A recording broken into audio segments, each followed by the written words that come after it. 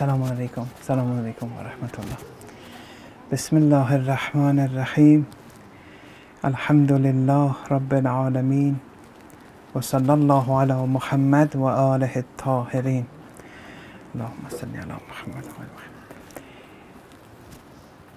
In the traditions of Ahlul Bayt, we read that Rajab is a river in heaven. Nahrun fil Jannah. What does this mean? And how does that affect us? Water,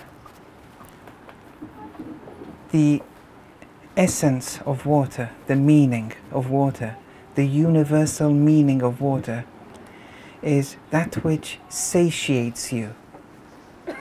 That which satiates you. Now, that's the universal meaning. It's inseparable from water. But the application differs according to the realm of existence. So, for example, in the physical realm of existence, that which satiates you is this H2O that we drink. And that's why we call it water. Because the meaning of water is that which satiates you. Even before this H2O existed, this was the meaning. Well, that's not technically true, but the reason why they called H2O water is because it satiates you. But that's in the physical realm. In the metaphysical realm, whatever qualifies as satiating you, that is also called water. And it's water in real, haqiqi terms. It's not a metaphor. There's no allegory. So here suddenly we see that Rajab is a river in heaven. Now heaven is metaphysical. It's in Yawmul Akhir. It's in another realm. It's not in this realm. Yawm means manifestation. The reason we call it day, we call it Yawm, because it manifests that which we couldn't see at night. But Yawmul Akhir, it means it's another manifestation, not a worldly physical manifestation. So heaven is something metaphysical. And therefore the river in heaven, this too is metaphysical, and therefore this H2O is that which satiates you in the metaphysical realm. What is it? It's knowledge. It's the knowledge, true knowledge, tawheed. Rajab, the month existed before Islam. Rajab in Arabic, Ibn Arabi says that it means Samad. It's a name of Allah. It means Samad. Today when we discuss Tawheed, Qul, Bismillahir Rahmanir Rahim, Qul, who? Say him. Who is a name of Allah. What the theologians call Allah, the Urafa call him who? The philosophers call him pure existence. Say him, pure existence. Allah, it's an external name. It's a name. Ahad is one. Pure existence is one. Has no beginning, has no end. So this one is infinite because it has no beginning, has no end. It's infinite. Allahus Samad. Allah is Samad, meaning he's empty free. Nothing is Allah free. Nothing is existence free. Nothing is empty from Allah. Nothing is empty of existence. Lam Yalid, he doesn't give birth. When a mother gives birth, the child now is independent from the mother. But with Allah, Lam Yalid. Whatever Allah manifests it never becomes independent from Allah. Your mental pictures, for example, never become independent from your mind. The gloves, the shirt, the trousers, they never become independent from the thread. Anyway, this tawheed, Rajab, is knowledge in heaven, and this knowledge is pouring down in the month of Rajab. We all have access to it. It's pouring down from the metaphysical realm, but here our hearts have to be ready. If the heart's not ready, the water is gone to waste. Knowledge has gone to waste. Tawheed has gone to waste. That's why in the month of Rajab, when you look in the books of dua, it focuses on two rituals. And one is Tawheed, reciting Suratul Ikhlas, Qul huwa Allahu ahad, either 100 times in the morning, 100 times at night, or 70 in the morning, 70 at night, 100 times throughout the whole month of Rajab, whenever you want, 100 times every day if possible, 1,000 times if you can during the whole month, and so on and so forth. They're full of these kind of traditions, but it's all on Suratul Ikhlas. Look, it's a river in heaven, it's pouring. Divine knowledge is pouring. Divine knowledge. And that's why Rajab is also called the month of Allah subhanahu wa ta'ala. And Tawheed is being poured down. Not that Tawheed is not being poured down in other months, but we believe that every moment of time is different to another. From moment to moment, every moment has its own identity and passport details. Some parts of the year are different to other parts of the year. Each has its own effect. So this is being poured down. Now let's see if we're a good recipient or not. The second ritual which we see in the month of Rajab is istighfar, saying astaghfirullah as much as you can, although they do assign numbers 100 times every day, or 100 times in the morning, 100 times at night, and so on and so forth. But seeking Allah's forgiveness.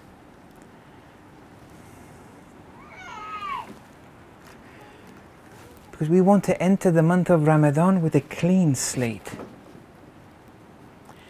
And repentance is very important.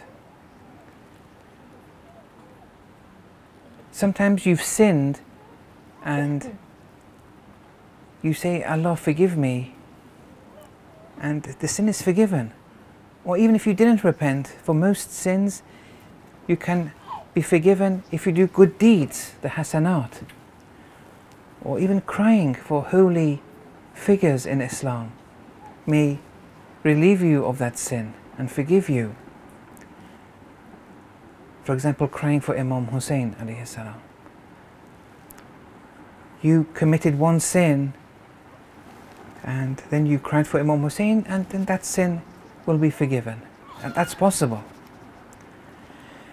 Or verbally repenting for your sin to be forgiven, that's okay.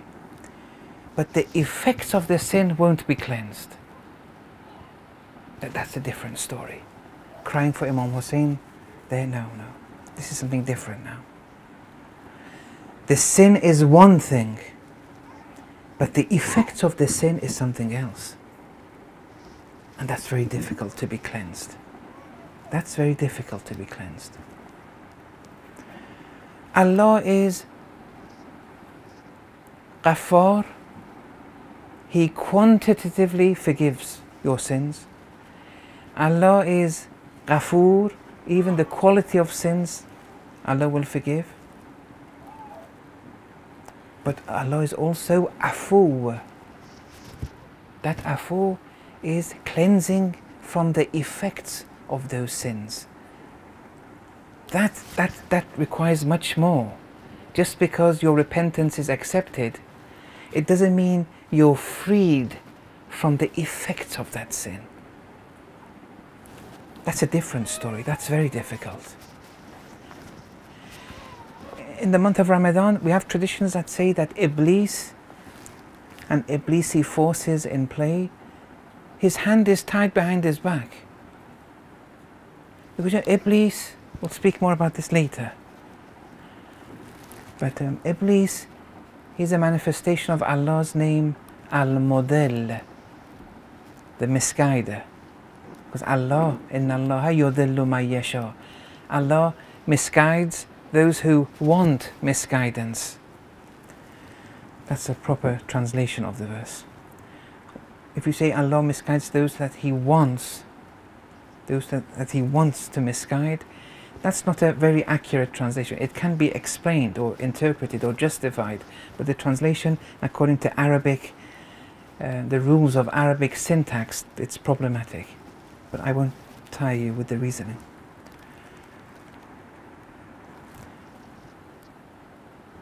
Allah is the misguider. Allah is the grantor of knowledge, Allah is the grantor of sustenance, Allah is the grantor of life, Allah is the grantor of death. It's only Allah. It's all Him. كُلَّ يَوْمٍ هُوَ فِي شَأْنٍ. But the thing is, when Allah gives knowledge, He does it through Jibra'il and Jibra'ili forces in play. In the nursery, when someone is learning something, at primary school, secondary school, university, seminary schools, these are all Jibra'ili forces in play. But it's Allah's knowledge manifesting through Jibra'ili forces.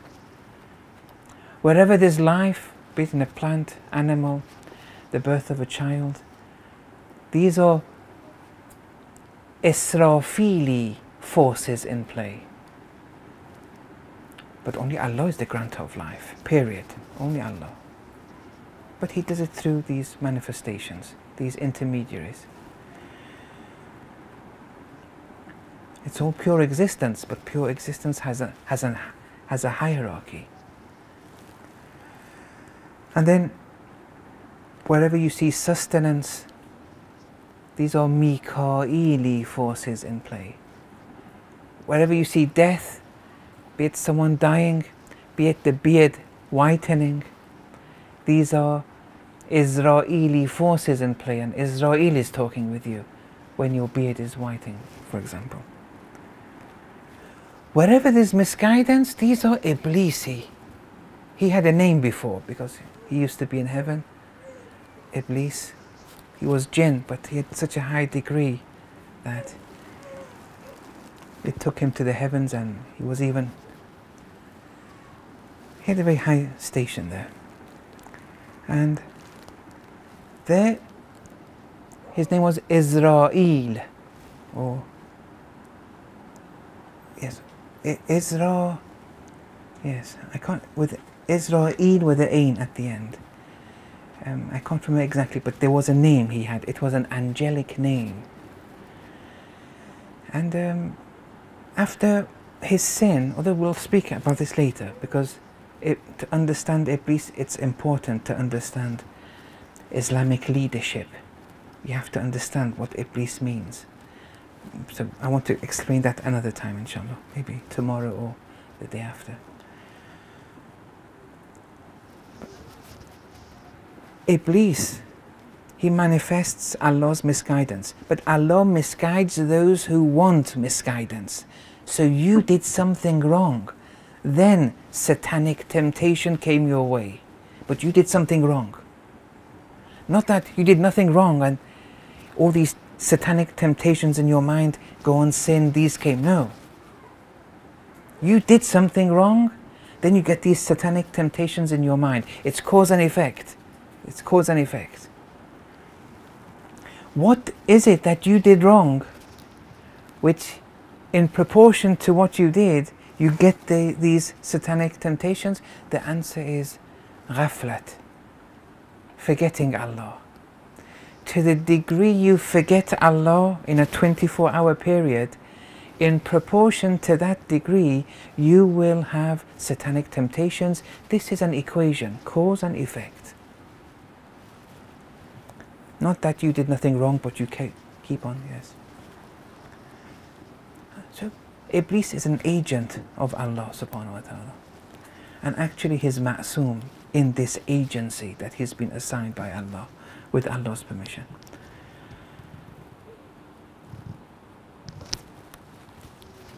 The traditions say Iblis and Iblisi forces, their hands are locked and he's incarcerated on some island and he has no access to you in the month of Ramadan. Why? What does this mean? It means in the month of Ramadan, even if you forget Allah, you will have no satanic temptations. This is one of the blessings of the month of Ramadan. Whereas before, the rule was, in proportion to how much you forget Allah in any given 24-hour period, satanic temptations come your way. In the month of Ramadan, even if you forget Allah,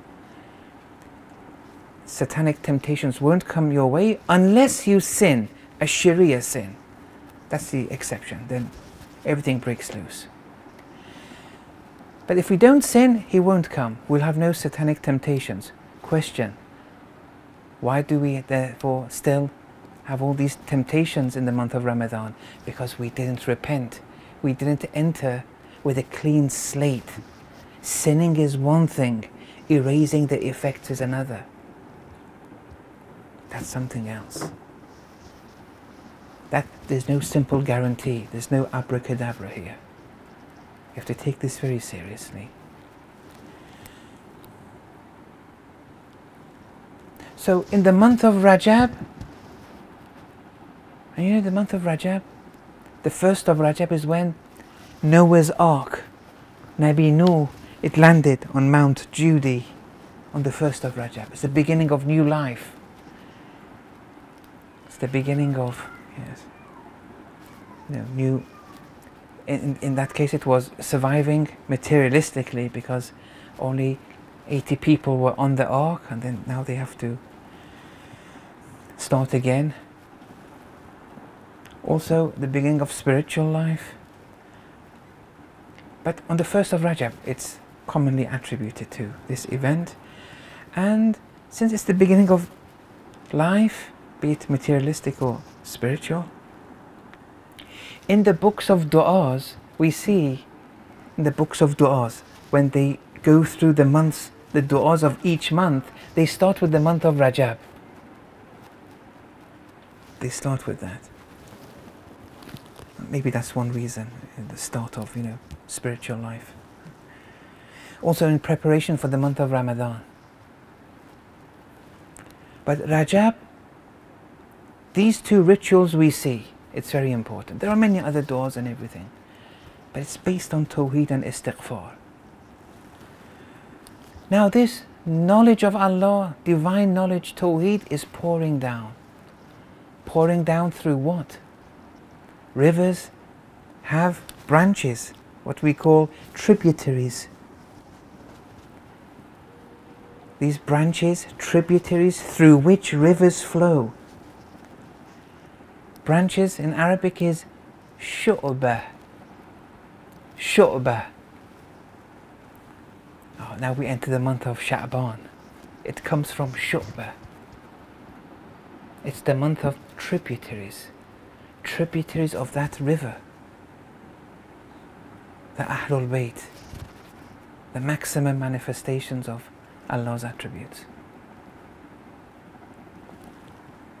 You have to get it from Ahlul Bayt, this knowledge. They are the tributaries. There's a hierarchy to pure existence. It's all cause and effect. You want to see Allah's patience, you have to see Amirul Mu'mineen. You want to see His forgiveness, see Amirul Mu'mineen. You want to see His revenge, see Amirul Mu'mineen. And so on and so forth. The month of Sha'ban, month of Rajab. Yeah. Anyway, the Sha'ban is the month of the tributaries. This goes through the Ahlul Bayt. That's why it's called the month of the Holy Messenger. That's why it's called the month of Ahlul Bayt. And that's why salawat is recommended. When you go through the books of du'as, in this month of Sha'ban, there are many du'as, but the ritual of reciting a lot of salawat, it's recommended. 1,000 every day, 100 every day. Allahumma salli ala Muhammad wa ali Muhammad. Salawat. Allahumma salli ala Muhammad wa ali Muhammad. And in this salawat, there's tawheed, there's nubuwwah, there's ma'ad, there's adala, and there's imama. There's tawheed because you say Allahumma, oh Allah. There's nubuwwah, you say ala Muhammad sallallahu alayhi wa sallam. There's imamat wa ali Muhammad.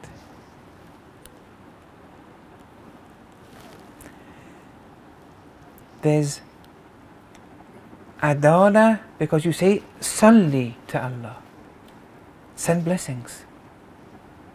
You wouldn't say that, but if He wasn't a just Lord, He does it out of His justice. He sends blessings. Although He sends blessings to everyone, but since these are maximal manifestations of Allah's attributes, yes, we're going through these individuals. And ma'ad, because this saleh, send blessings, when? Now? When they're living? Or when they're passed away? Are they no longer manifestations of Allah's attributes? Of course they are. So even in the metaphysical realm, even after they die, salli ala Muhammad wa ali Muhammad. Because they are manifesting moment to moment. When they were here, when they were in the other realm, they're still manifesting.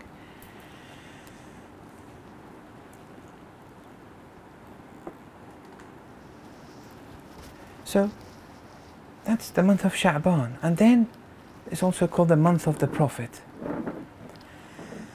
And then we come to the month of Ramadan.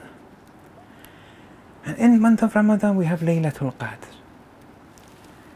And whereas Laylatul Qadr was the Quran being revealed to the Holy Messenger, we can also receive a form of divine revelation.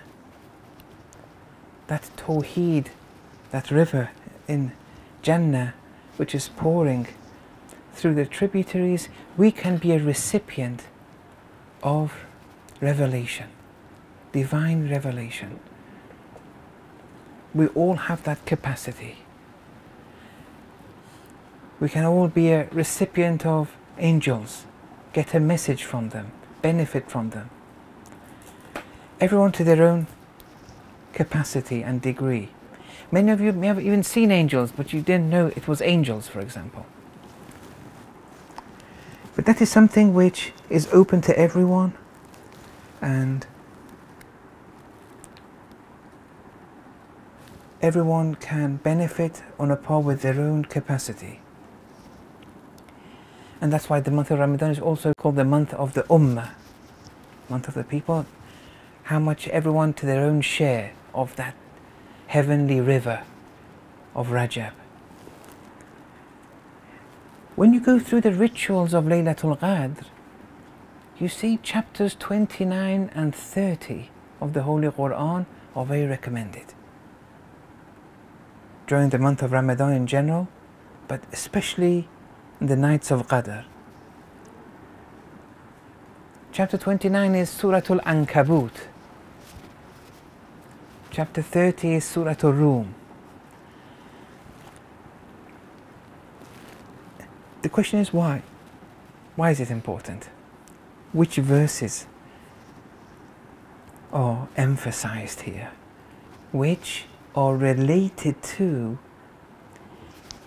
gaining true knowledge from the heavenly river of Rajab and benefiting and acquiring true life, spiritual life, and exiting a state of just being dead, like a corpse. Which verses are there? In chapter 29, verse 64, وَمَا هَذِهِ الْحَيَاةِ وَمَا هَذِهِ الْحَيَاةُ الدُّنْيَا إِلَّا لَهْوٌ وَلَعِبٌ. This is in chapter 29, Surah Al-Ankabut. That this Hayaatun Dunya, this worldly life, what is it?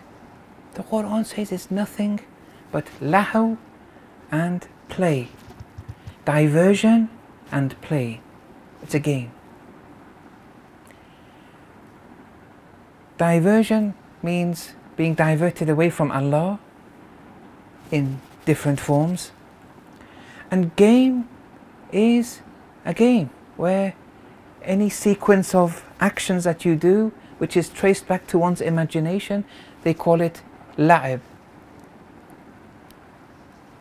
It's a game. Do you know when children play with toys, for example, this is mummy, this is daddy in the toys, and we're playing and everything. Daddy's a pilot and this is, they're flying from here, you know how they play. Then the mother calls them to come and have dinner, they just throw everything, they forget everything. It was all imaginary. That's a game. This worldly life is a game. Now that, inshallah, we'll open that up maybe tomorrow morning. It's a diversion and it's a game. Okay, anything else? Then it continues. وَإِنَّ الدَّارَ الْآخِرَةَ لَهِيَ الْحَيَوَانِ. This worldly life that we're in this physical realm, this Hayaatun Dunya, it's a diversion from Allah and it's a game. It's all takhayyul, it's all imaginary. You're dreaming, it's all a dream. Many verses of the Quran say this explicitly, that in the same way you're dreaming at night when you sleep, you're dreaming in the day also. That's Hayaatun Dunya.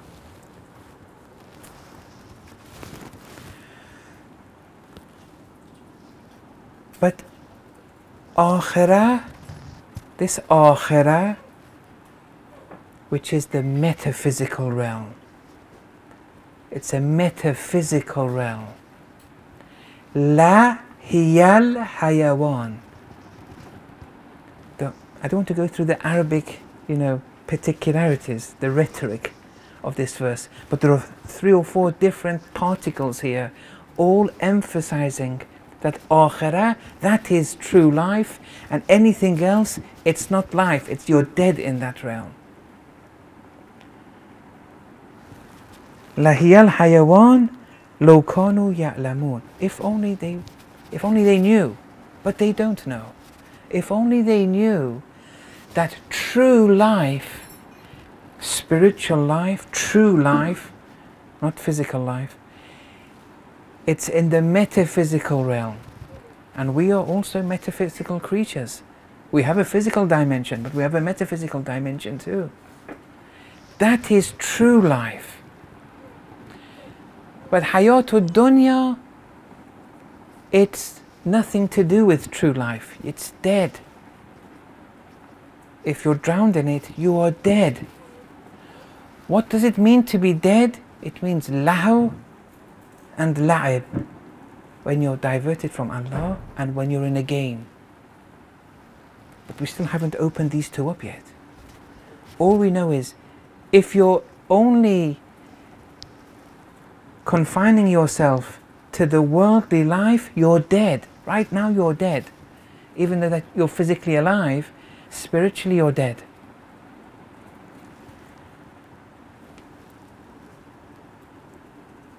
Because true life is somewhere else. It can't be found in the worldly life. Okay, can you explain what this death means, being dead, whilst living physically in this world? It means only lah and la'ib.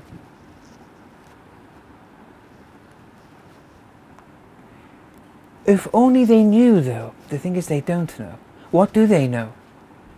Chapter 30, Surah Ar-Rum, verse 7. يَعْلَمُونَ ظَاهِرًا مِنَ الْحَيَاةِ الدُّنْيَا. They only know the zahir, the outer superficial dimension of the worldly life. That's all they know. وَهُمْ عَنِ الْآخِرَةِ هُمْ غَافِلُونَ. But they, in relation to Akhirah, which was true life, and only Akhirah is true life, in relation to Akhirah, they were ghafil. They were oblivious, heedless, forgetful. That's the problem. And here we see that Akhirah is a code name. It's a code for batinan min al-hayat dunya, because it's used in opposition to يَعْلَمُونَ ظَاهِرًا مِنَ الْحَيَاةِ الدُّنْيَا. But in relation to the Akhirah, they don't know. They're oblivious to it. It means wherever you see Akhirah, which is 1/3 of the Quran, it's to do with the batin of the worldly life. Yes, the batin's important here. If you suffice with the zahir, it's nothing but lahu, diversion from Allah, and la'ib, a game. We still haven't opened what these two mean though. We have to go step by step here. Yes.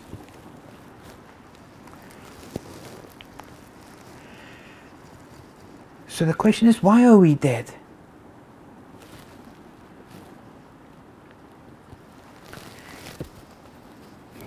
You may be a Muslim, but you're still dead. Because Islam is very easy to say, La ilaha illallah Muhammadun Rasulullah. Even when if you say it verbally, with belief, but if someone else says it verbally, you have to assume they're a Muslim. When you want to say it personally to yourself, I mean before becoming a Muslim, you have to believe in La ilaha illallah, that idea of pure existence.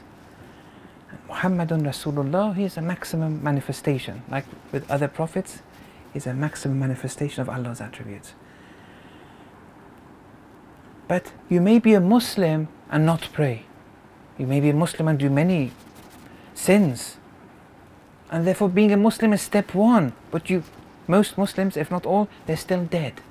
You need more. You need more than Islam. What's after step one of Islam? What do we have? Answer is step one of Iman, faith. Where the articles of faith, they enter your heart.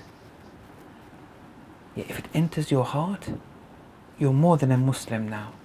Because belief, conviction has been acquired.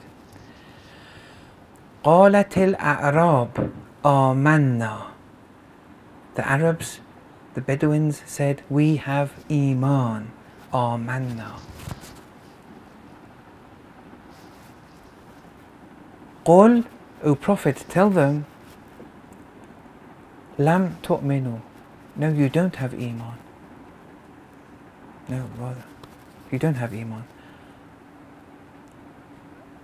I don't know the verse off by heart, but you may know. ولكن قولوا, rather tell them to say, you, O Prophet, tell them to say, أسلمنا, that we have Islam.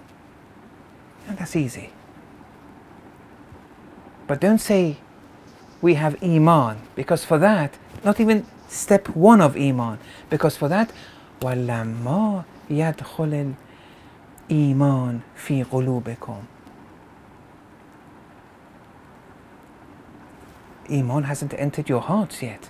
So you say Aslamna, we have Islam, we're Muslim. But don't say Amanna. When the Bedouins said Amanna, if Allah was quiet and didn't say anything, what should we assume? Because Allah is the narrator here. We assume that Allah's given the green light. Look, it's in the Quran. If someone says, I have Iman, and they're not lying, and Allah doesn't reject their Iman, we have to accept it. Because that would be unwise of Allah, na'udhu billah, to narrate someone saying, I have Iman, and Allah not correcting it for us, and now we have the book. So how are we going to know they were lying? You see? They didn't have Iman because the tawheed didn't enter their hearts yet. they said La ilaha illallah, but they were scared from other than Allah too. You may be a very high scholar, a very high scholar. You may be a religious authority. You may even be a manager. It's possible. But you may be scared of other than Allah. Is it possible or not? It's possible. Imam Khomeini rahmatullah alayh, when he was exiled to Najaf, there was a majlis. The Ba'athis, the Iraqi Ba'athis, who everyone was scared of, entered the majlis. Many of the scholars who became marjas later there, they all stood up for the Ba'athi soldiers. Imam Khomeini remains sitting down. Who are they? I'm not scared of anyone but Allah. What does it mean? Standing up for these criminals. He wouldn't stand up. And he was living in Iraq. They could have easily taken him away. He wasn't scared of death. He wasn't scared. One of his doctors then narrated on Iranian television when there was a time where they would always connect him with a heart machine to monitor his heart. They were very scared that he may have a heart attack or different things, so they would observe him very regularly. And once, when they were bombing Tehran, the windows of the residence where Imam was residing cracked. It had reached. The bombs didn't hit the house, but it was nearby. The doctor narrated this, that when we looked on his heart ECG, it didn't change a bit at that moment. Yes, he's not scared of anything. La ilaha illallah has entered his heart. Actually, Imam Khomeini gives an example of the person who does the ghusl of the corpse. He gives this example. We all know that the person is dead, but we're scared to sleep in the same room as a corpse. We all academically know that corpse is dead, but we won't sleep. But that person who is the ghuslator, who does the ghusl, he has iman that that corpse is really dead. He has conviction, so he'll sleep with even with the corpse in the room. He's not scared at all. Tawheed has to be incorporated in you. Then that's level 1 of iman. That's level 1.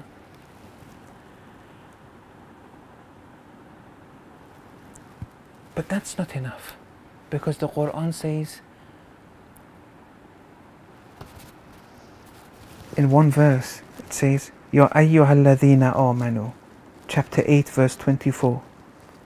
No, sorry, chapter 2 verse 208.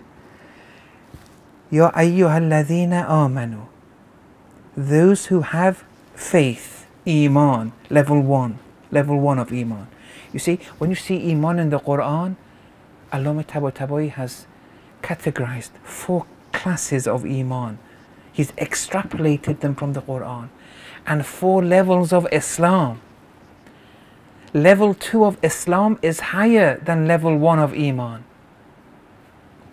Level 2 of iman is higher than level 2 of Islam. Level 3 of Islam is higher than level 2 of iman, and so on and so forth. But look at this verse. It says in chapter 2 verse 208, Ya ayyuhal ladhina amanu udkhulu fis silmi kaffatan. O you who have iman, enter into Islam altogether. What kind of Islam is this? It means that iman's not enough. You have to still continue. It's not enough yet. Even when you acquire level 2 of Islam, it doesn't say, oh you who have iman of level 1, get Islam level 1. That doesn't make sense. That's going backwards. This is a high level of Islam. It's level 2 of Islam. But that's not enough either. In other verse of the Quran, Ya ayyuhal ladhina amanu, Oh, you who have level 1 of Iman, Aminu, get Iman. Oh, you who have Iman, get Iman. It means this is another Iman. This is another Iman. This is level 2 of Iman. And then, that's not enough. You have to keep on going, higher and higher. Then the Quran says most believers, most people who have Iman, they are mushrik. Chapter 12, verse 106. وَمَا يُؤْمِنُ أَكْثَرُهُمْ بِاللَّهِ إِلَّا وَهُمْ مُشْرِكُونَ. Look, you may be a Muslim, you may be a believer, Iman, you may be a mu'min, you may be a higher Muslim, a higher mu'min, but you're still dead. You're still dead. You still haven't acquired the true life, true tawheed, true knowledge. You're still a living corpse. Why? We said to be living truly, that's inna dar al-akhirah. It's a metaphysical reality which has to be ingrained within you. Right now, you have to be seeing, tasting the metaphysical realities. If you're not, you're dead. Why are you dead? Because you're drowned in lahaw and la'ib.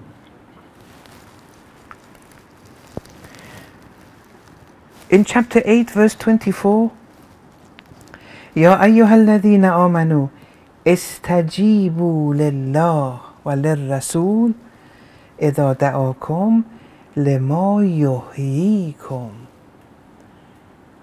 So, oh you who have faith, you have Iman, yes, but you're still dead. And the Quran says most believers are dead. Answer to Allah's call. Answer to the call of the Prophet, so that Allah may grant you life. Ya ayyuhal ladhina amanu, but you are dead. You have to do more, then Allah will grant you life. Look. So look, we're getting closer now. There's some signs here that the invitation to true life, even though we're mu'min, we're still dead. But there is an invitation. We have to be granted true life. Why aren't we granted true life? Because of lahaw and la'ib. They are the hindrances, because they are dead. It's only akhirah, which is true life. Allah can grant you, O mu'min living in this world, who are dead, Allah can grant you this akhirah right now. The akhirah being the batin of the world and life. We're so dunya toxicated that we are hindering ourselves, and that's why we're dead. And then one verse in chapter 16, I haven't written the number, but maybe it's 97. Man amila saliha, one who does righteous actions. Min dhakarin o untha, be they male or female. This means whether you're male or female, the route to spiritual perfection is equally accessible. This argument that women are naqisul iman, that's another story. It's another narrative.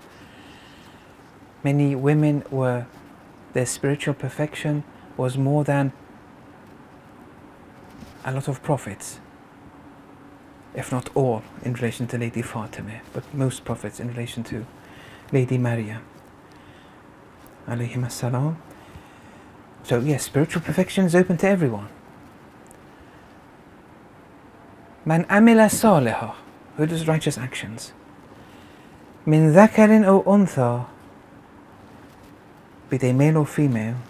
Wa huwa mu'min, whilst they have Iman. Which level of Iman is this? A question mark for now. But the result is, فَلْنُحْيِيَنَّهُ حَيَاتًا طَيِّبَةً. We will most definitively grant them the pure life, that life which they didn't have and they were dead, we're going to give them. So this iman is a high level of iman. It's not the iman where the Quran says most of the mu'mins are mushrik. It's not that iman. It's not the iman of Ya ayyuhalladhina aminu udkhulu fis-silm kaffatan, or Ya ayyuhalladhina amanu aminu. No. This is a whole different ball game now. Because you're going to be granted it. But what do you have to do to be granted life, metaphysical life, the batin of the worldly dunya, to be a recipient of it in the month of Ramadan or outside the month of Ramadan? What you have to do? Man amila salaha. Really? So what are all these actions we're doing? What's the answer? It's not righteous actions.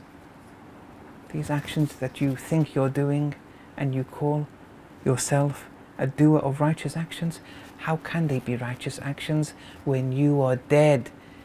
ما هذه الحياة الدنيا إلا لهو ولعب. You may seem as doing, you look on the outside, it seems that you're doing righteous actions, but righteous actions is not a function of the zahir. It depends on your inside whether the action, the zahiri action you're doing is a righteous action or not. And therefore this shows that in order for an action to qualify as being righteous, don't just say I do salat, it's a righteous action. No. This is a function of the inside now. A munafiq does salat, a mu'min does salat, the action is the same. But in order for that to be a righteous action, and for you to be granted true life, you have to be lahu free. You have to be la'ib free. And that's very difficult. And we still haven't opened it up yet. What is this lahu and la'ib? Now we enter the discussion of what it means that most believers are dead. The verse explicitly says it. Most believers are mushrik. Mushrik in the concealed sense. That they're using Allah as a means to something. For example, if someone sins, they are mushrik in the concealed sense. They're using Allah and all His blessings to go against Allah or to sin. But sometimes someone doesn't sin. They do good deeds. But in those good deeds, they're using Allah as a means. For example, they give charity, but they give charity because they want someone to feel better, their illness to go. They don't do it for Allah's sake alone. For example, a man says to his wife, I like you because of the cuisine you give me at night. Sometimes he says, I like you irrespective of whether you give me cuisine or not. In the first one, the woman is used as a means here, a means to cuisine. In the second one, the woman is the objective. It's the goal, the ends. You have to do things for Allah's sake. But if you give charity so that this child gets better, it's good, it's a good deed, but you're still a mushrik, you're still dead. Don't worry, you'll go to heaven. But heaven has degrees. When you go to as one Ustad said in Rome, it's going to be a heavenly stable. The animalistic pleasures you were looking for, you'll get it. But to be with Amirul Mu'mineen, the Holy Prophet, these things. Concealed shirk is very difficult. There's one tradition where the Holy Messenger says, Ash-shirk fi hadhihi al-ummah, this shirk He's referring to concealed shirk. That will be evident as we go through. In my ummah, this shirk is akhfa, is more concealed, min, than, it's more concealed than, so that you can tell it's concealed shirk. It's shirk khafi, so to speak. Akhfa, it's more concealed than dabi bin namlat as-sawda ala sakhrat as-samma fi laylat dalma. It's more concealed than what? Than the movement of a black ant on a rigid rock, where it's not plain, it's rigid. It has, it's more difficult to see someone moving when it's rigid. Not rigid, ridged, so to speak. On a dark night, a black ant on a dark night you can't see anyway, let alone its movement, let alone on such a rock, on such a stone. So this means we are drowned in concealed shirk. What do we have to do? What do we have to do to cleanse ourselves from the tons and tons of bags of pollution and contamination of concealed shirk that has permeated and infiltrated our very existence? What do we have to do? Give us a protocol. This protocol is very important. The Quran says, إِنَّمَا الْمُشْرِكُونَ najas. The mushrik is najis. This isn't mushrik only in the open form of shirk, it's the concealed shirk too. Why do we limit shirk of the Quran only to that we say, whoever says this is God? That's the open form of shirk, polytheism. Shirk has a concealed form. Every verse which is speaking of shirk, when it's used, especially in the absolute sense, both have to be taken in mind. We are spiritually najis too. Spiritually najis. We have to now cleanse ourselves. This cleansing requires a process. And we still haven't opened up what does lahu mean? What does la'ib mean? And what is the relationship? And how they must go for the concealed shirk to go, and then true life be granted upon us. Inshallah, we'll continue tomorrow. Wa sallallahu ala Muhammad wa ala tahirin.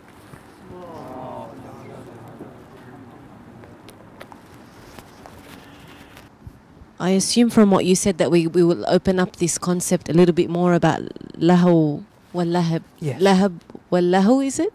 La'ib. Lahab wal la'ib. But the question came to my mind then, why put us through this?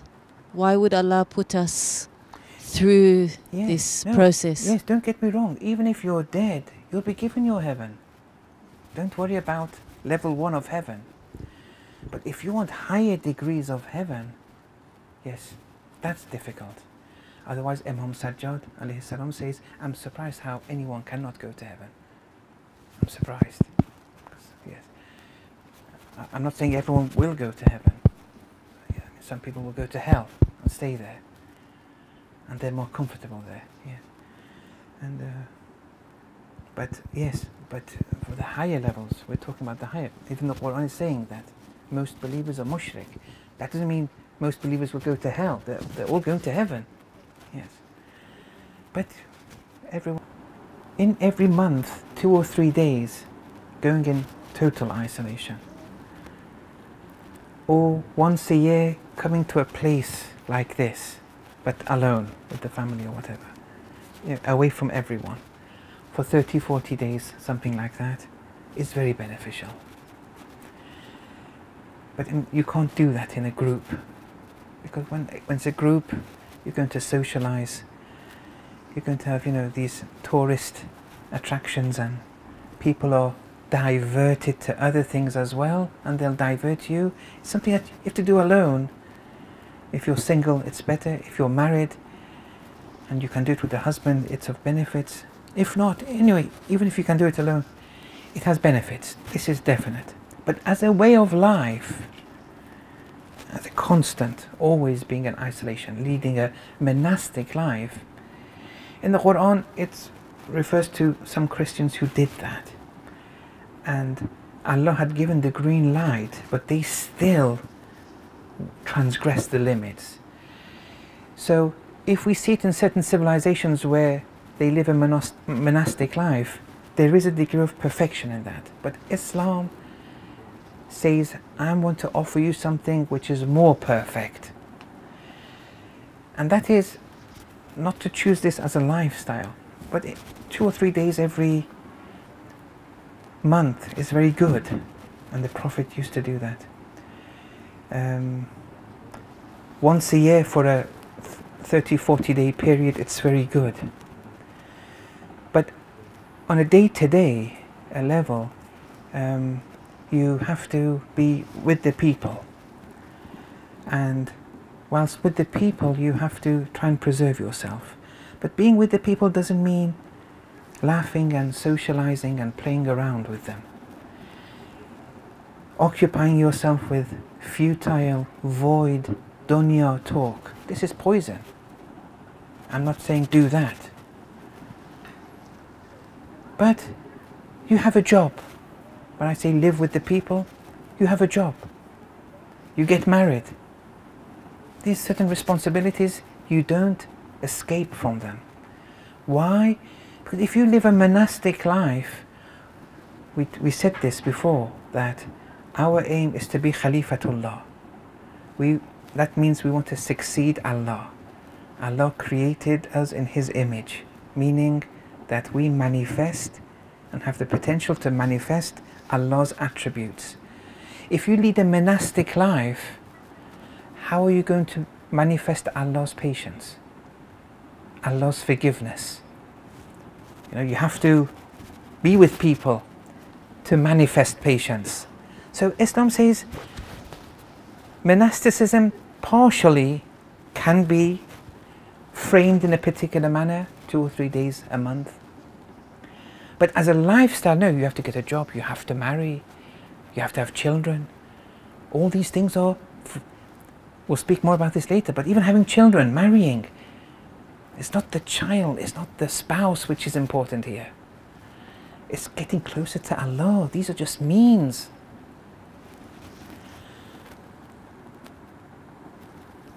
But when I say be with the people, it's this kind of thing, but not gossiping and wasting your time with pathetic talk. That you distance yourself from that. If you can guide them, guide them. If you can't and you're going to be misguided, forget it. But you have other responsibilities. It's not a responsibility to go and socialize and go out with your friends every night, every 2 nights once, or every week. We don't have such a responsibility. Responsibilities, we work. And if we marry, we have children. If you're male, you have to work. If you're female, you have other responsibilities where you can manifest those attributes of Allah. But other things, you have to make sure you don't fall into sin. And therefore, solitude is good whilst being with the people. That means always recalling Allah. And solitude is a private thing, especially at night time. Especially towards the 1 or 2 hours preceding Salatul Fajr, where one, makes it in solitude with Allah alone, one-to-one, and not in congregation. That's not sheer irfan. It's not wrong to do it in congregation sometimes, but when you look at sheer irfan, sheer mysticism, this in spiritual experiences, you do it in solitude. The mi'raj, you do it in solitude, and so on and so forth. Yes. So, I think. I have a question. Yes, yes. Yes, so you mentioned earlier that Allah describes those who want to be misguided. Yes. And you say, you did something, like let's say you did something wrong and then satanic forces come your way. But then, like, if I'm not mistaken, Surah Fatir says that Allah misguides those He wishes to misguide. So doesn't this contradict? Why doesn't He just say He misguides those? You've asked a question and then you used the other translation. See what the problem was there? I'm saying the verse says Allah misguides those who want it. That's the translation. And in Surah Fatir it's this. Your question is saying, why you're telling me, why are you saying Allah misguides those who want it when Allah is saying Allah misguides those that He want to? You see what the problem is there? Do you understand? What? No. I'm saying that translation is wrong. Allah misguides those who want misguidance. Inna Allaha yudhillu man yasha. This yasha has a pronoun in it. In Arabic syntax, the pronoun is reverted to the nearest entity, which is man, which is a relative noun, not to Allah. Allah misguides those who want, but the want goes back to those who want it, not to Allah. So that's the answer, that's the translation. But even if you wanted to translate it like that, which many translators of the Quran translate it, we can justify it in another way. But I'm not sure if you're interested to know that other way. But it can be justified or interpreted, yes.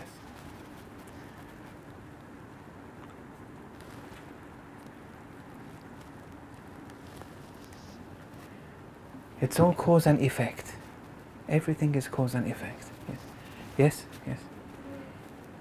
Regarding the ayah you mentioned, but Hayaatun Tayyibah, I have heard a hadith of when someone asked Imam Ali, what is the meaning? What does this verse mean? What does that Hayaatun Tayyibah mean?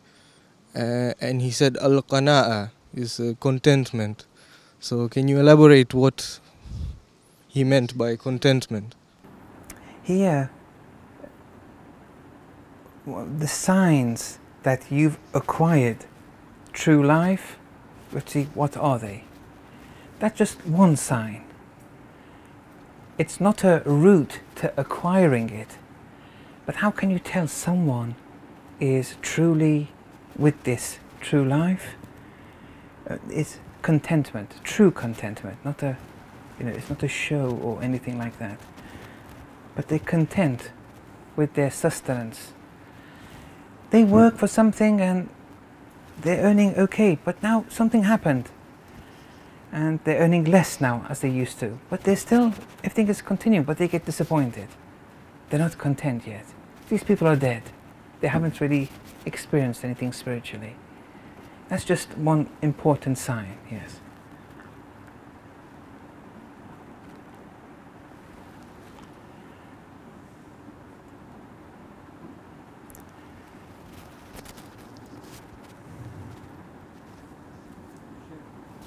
Yes, yes. I have a question regarding the thing you said earlier about being dead, your iman being dead, and because you said that your good deeds, like when you do your sadaqah and everything, it's in order to get something back from Allah, right?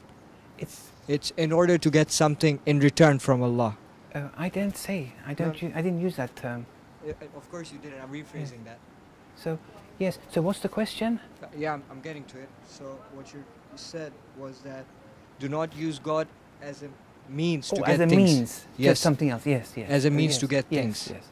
And instead, just give sadaqah in the name of Allah at times. Do it for Allah's sake. Yes, yes, for Allah's yes. sake. In order to get to a higher level in Jannah. No. No, Jannah doesn't matter anymore. Okay. You're doing it for Allah's But sake. like in terms of prayers, like namaz, Yes. we do it because it's wajib. Yes. So like most of the times it's not like in our heart we have the intention that we're doing it because we love Allah, most of the times we just end up doing because it's wajib, right? Right. So that's okay. How do we like? That's okay. We're still in the dead phase yet. That's Right. okay though. How do we get to the later? Yeah, that's the whole phase? discussion. We're going through Right. today, tomorrow, inshallah. Okay. I'm going step by step. Right. So inshallah, Yeah. yes. So far, we know that we have to get rid of concealed shirk. That's so far. But how? So far we know that lahu and la'ib is a hindrance. Now what do we have to do? What's the protocol? Tomorrow morning we'll start with this, inshallah. Yes? No one can say for himself that he doesn't have any kind of shirk. Even no one can say for himself. What do you mean? Like Yes.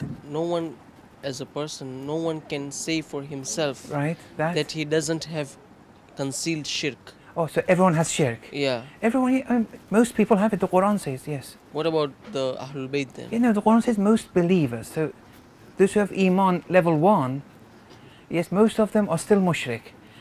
No, the Ahlul Bayt, they were Iman level 4. They were maximum. But can they say for themselves? That we have no concealed shirk? Yeah. They don't say it, but they can, because they have no ego. Their words are Allah's words, their actions are Allah's actions, their self-will is annihilated in Allah's self-will.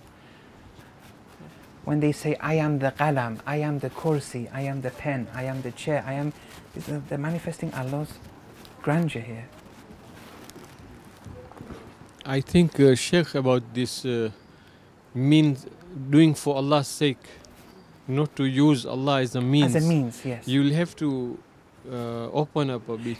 No, I don't have anything extra to say. So for example, examples you mean? Yeah, for example, Right. yeah, examples. All right. If you can give. Yes. So for example, let's say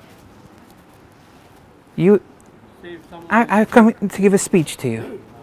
I'm giving a speech. Did I do it for Allah's sake or not? Let's say you gave me no hadiah after the speech, and you didn't even say thank you, and I went away. If I get disappointed that you gave me nothing, it means I didn't do it for Allah's sake. If you do it for Allah's sake, whether you give me a present or not, I'm doing it for Allah's sake. He knows. This true life I'm only getting from Him, not $2. Or I invited you to my house for dinner, and then the next week you had an invitation, you invited friends, but you didn't invite me, and I got disappointed. Look, why did I get disappointed? Because when I invited you to my house, I didn't do it for Allah's sake. Pardon? You expected something in return. Yes. I didn't do it for Allah's sake. Because irrespective of whether you invite me or not, Allah knows. Look how deficient our tawheed is, everything. Then charity. I gave the example of charity. Then reading the Quran. Ziyarat Ashura. We see, if we're honest to ourselves, it's a very bleak picture. And we're continuing from this, inshallah, from tomorrow morning, after Salatul Fajr, I think. We'll continue with this. And then we'll give a protocol. So what do we do? Yes. Yeah. Is it safe to say what you're trying to say is that unconditional?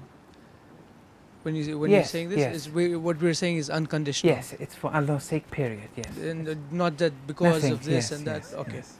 And Sheikh, I have a And slight... Kumail has this. And you see this unconditional love of Amirul Mu'mineen. He said, even if I'm in hell, my problem is, but am I going to be cut off from calling you? Because that I can't bear.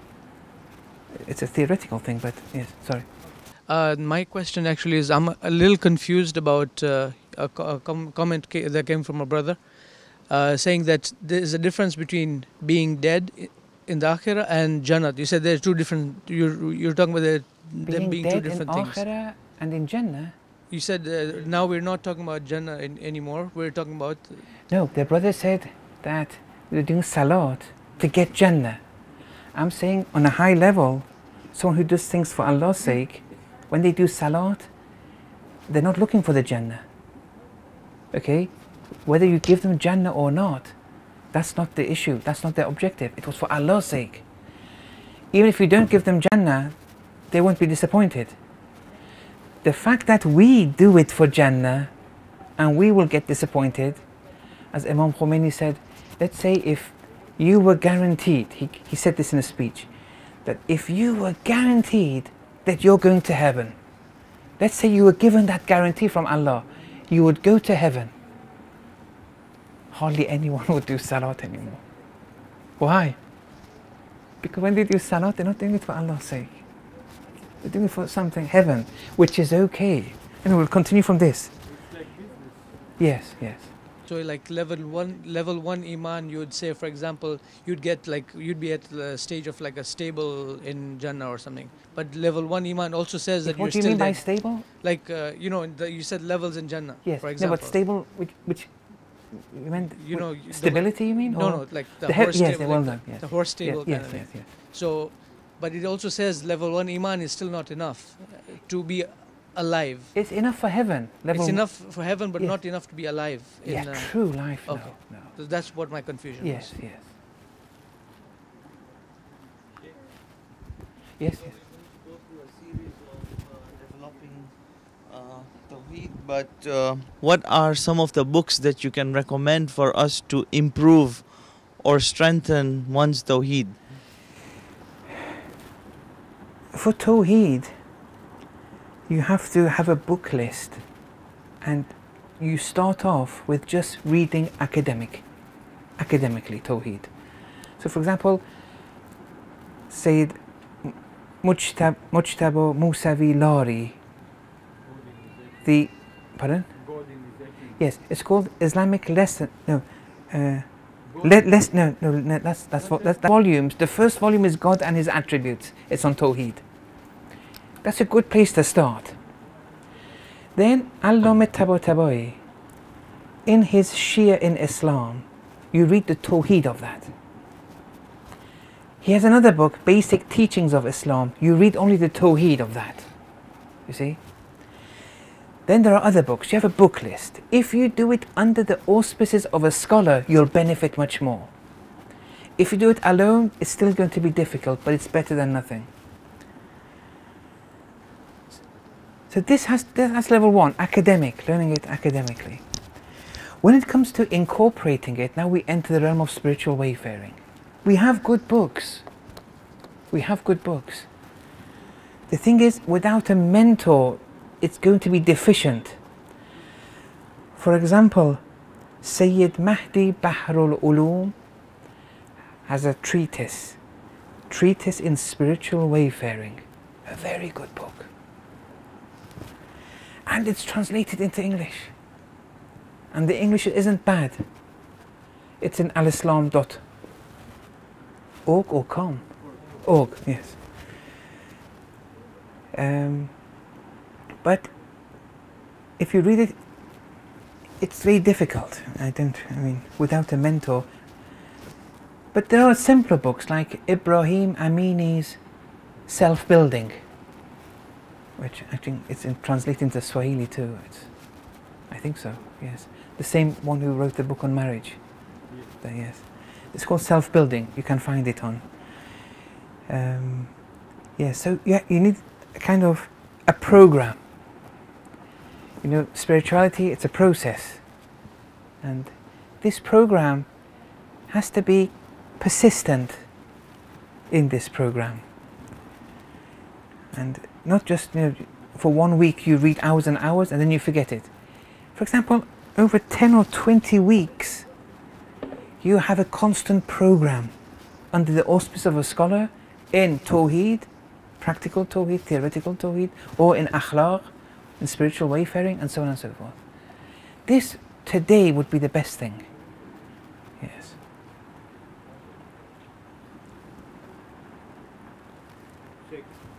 Yes, Assalamu alaikum. In regards to the brother's, I don't know if it's an analogy or what exactly it was.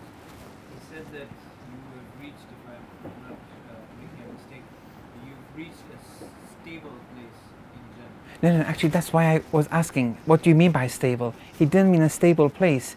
He meant the animal stable. That's what he meant. Do you know? Yes. Do you know animals, the animalistic pleasures? People in this dunya, they may be believers, but all they want in the hereafter are the animalistic. They wanted it here, but they didn't because of Islam. They control themselves or whatever. But that's what they want, and they'll be given that, and that's okay. That's level 1 of heaven. We can't all, and that's good. It's not a bad thing. But heaven has degrees, though. I mean, sometimes you may be sitting with Amir al-Mu'mineen. Look what a heaven that would be. Yes. And sometimes you want the pleasures, eating, that kind of thing. Sorry, that is why it's called a stable. Yet this scholar in Qom, he very prominent scholar, I don't want to mention it. He called many people in that death phase who were believers, though. They'll get their heaven. He said, don't worry, you'll get your heaven. They'll take you to your animal stable. Yes.